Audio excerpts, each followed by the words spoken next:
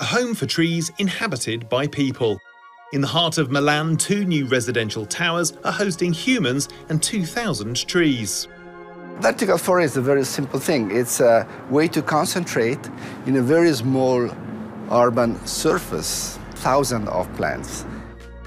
Architect Stefano BOER drew inspiration from the fabled Hanging Gardens of Babylon. By teaming up with engineers, botanists and ethnologists, he made his green dream come true. We have here 21,000 plants, basically. So it's equivalent of 3 hectares, 30,000 square meters of a real forest in a very small surface of a super dense urban environment.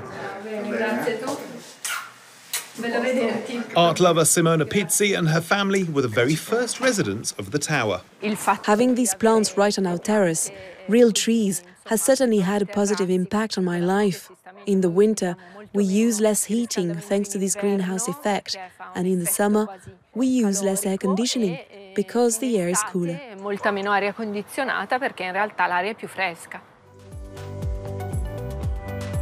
The vertical forest has now become a symbol for a much wider project. Milan recently announced a plan to plant 3 million trees by 2030. That's 30% more than are currently growing.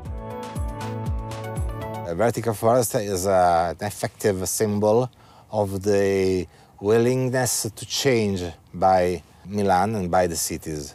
We need to build now green belt all around Milan and also within the city of Milan to have more fresh air, to remove pollution.